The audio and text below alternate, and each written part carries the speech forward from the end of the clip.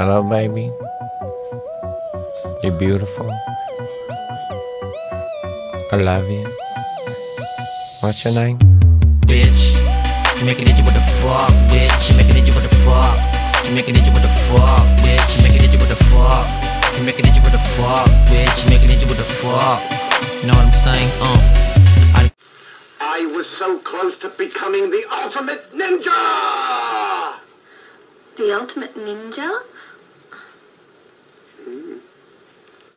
Ninjas!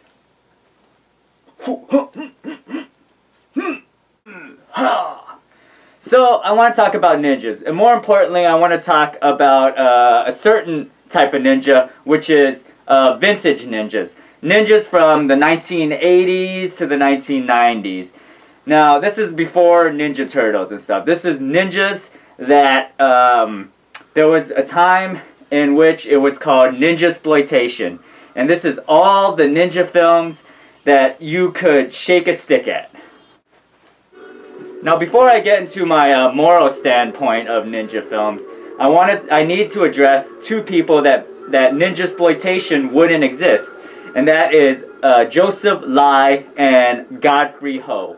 If you look at like their IMDb page and see the movies that they produced and made, you would see a striking number of film, probably in the hundreds, that they made from the early 70s to the 90s that had the word ninja in it.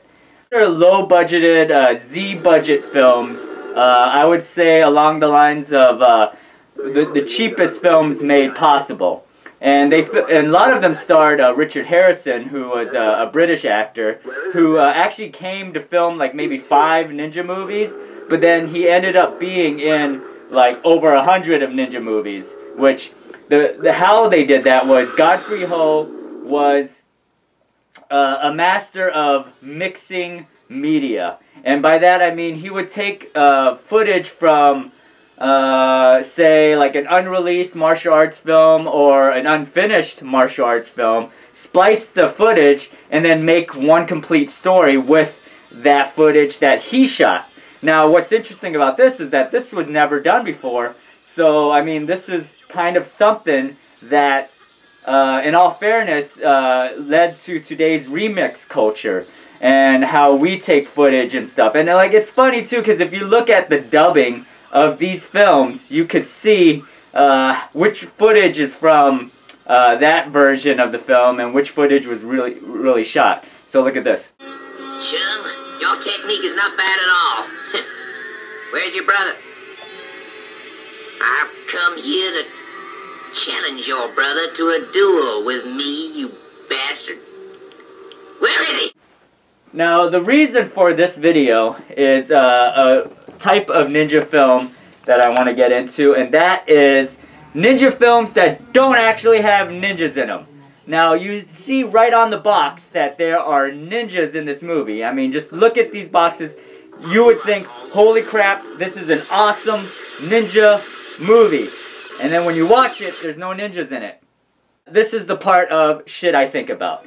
Now, I am a person that is, would always say, like, be yourself, right? And in this case, ninja movies, these ninja movies were basically just martial arts films that they repackaged and put a ninja logo or label right on the box so that it would fool people like me to just buy them because they have ninjas in them.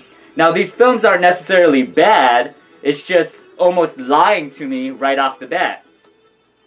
Now, why this is important is that you should be yourself and you shouldn't dress a different way because, like, you know, ninja movies, I like you, but I mean, if you lie to me right off the bat, I'm not gonna like you. So, just tell the truth, be yourself, and that is shit I think about. Really bad luck. Cut it! Piss on it! Shit on it!